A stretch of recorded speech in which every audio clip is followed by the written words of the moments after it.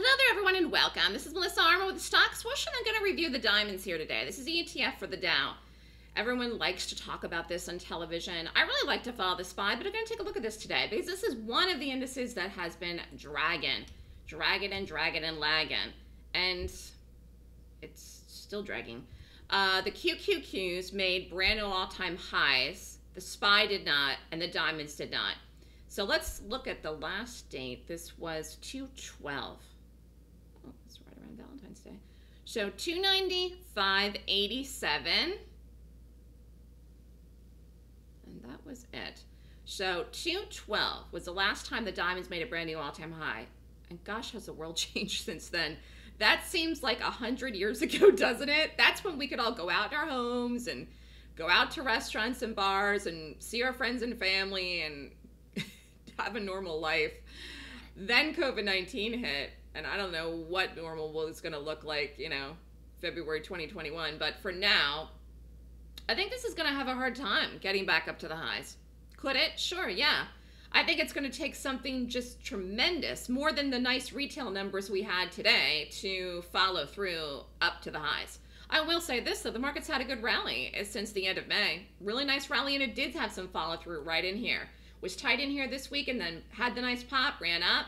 Some nice bullish calls I had in here on the options letter, and it was a long. But then we fell last week, okay, and today doesn't make me say, oh, this is it, we're going to go back up to the highs. We're still in an uptrend, though, here. I will say that for the diamonds, but I think it's going to be choppy. I think the volatility is going to continue.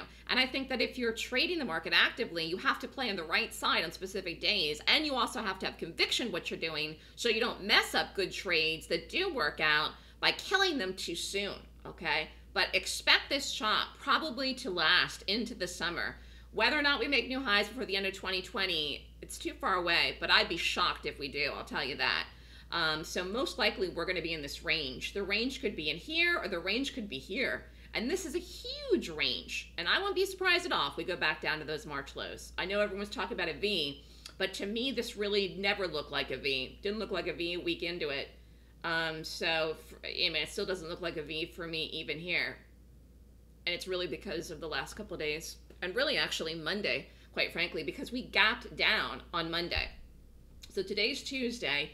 This was Monday. I know that we rally, but the fact is we gapped down. So that really messed up this whole thing for me. And the gap up today didn't change my mind about that. So it'll be very interesting to see. These are interesting times to trade. If you're in the market for the long term, if that's your horizon, then you got to stay the course. But if you are someone that likes to be active, you have to know what you're doing and have a system to follow. So everybody has different time horizons, and that's why you got to meet with somebody, talk with your financial advisor, sit down with your spouse, determine really why are you in the market, when are you looking to take profits out of trades or positions. You got to know that. And even if you're an active trader, you need to know what your targets are, what your money management rules are. Everybody should have these things.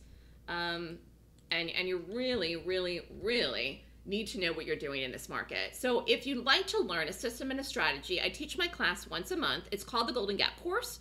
Email me at melissa@thestockswoosh.com for more information. Stay safe, everyone out there, and be careful, and try to have a wonderful, wonderful week.